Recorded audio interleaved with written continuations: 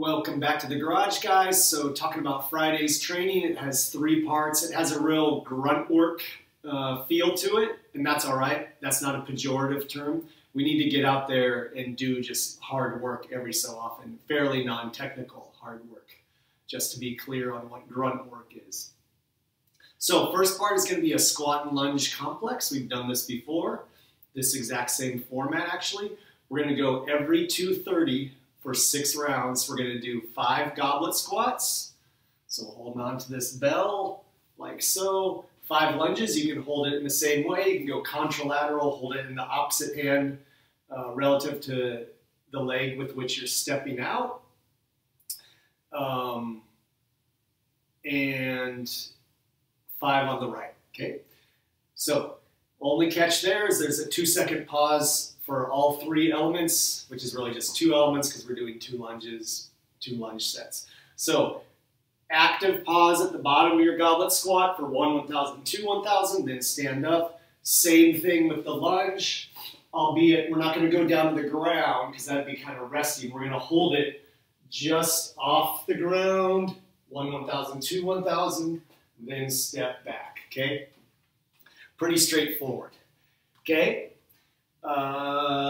Next one, guys, it's going to be, we're going to do a similar format, but without any rest, okay? Because you get a lot of rest in that first part. This one, we're going to work through the full period, which happens to be 2 minutes. We're going to do 6 rounds every 2 minutes.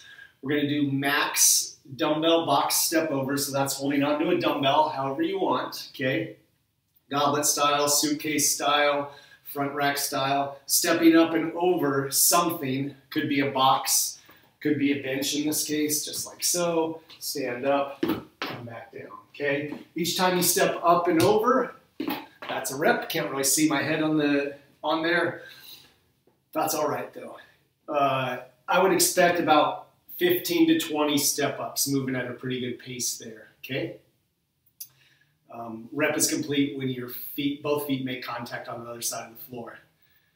Next one is going to be alternating dumbbell snatches. Ideally, by the way, you'll be using the same dumbbell or dumbbells for each of these today, although that might not be the case with the snatches.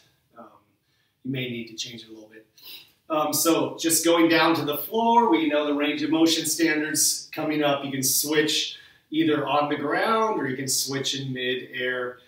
Each rep counts. Again, something around 15 to 20, depending on how heavy you're going and how many breaks you need to take. Probably about 20 reps is a good target to shoot for, 1 every 3 seconds. They go a lot faster than that, but you might have to put it down halfway through. And then the last one, you're going to grab a pair of dumbbells. You're going to do 30 meters, which is about 15 seconds of work at the most, depending on how heavy. It's more like 10 seconds of work.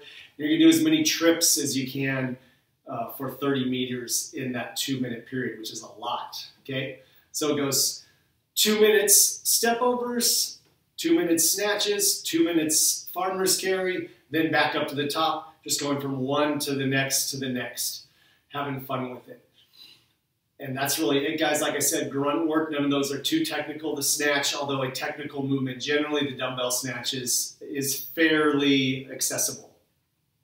Last piece, finishing off with more grunt work. And this one's a long one. So we're going to grab a pair of heavy kettlebells or dumbbells or an object, whatever you have. So if you have like 70-pound kettlebells, today would be a great day for that.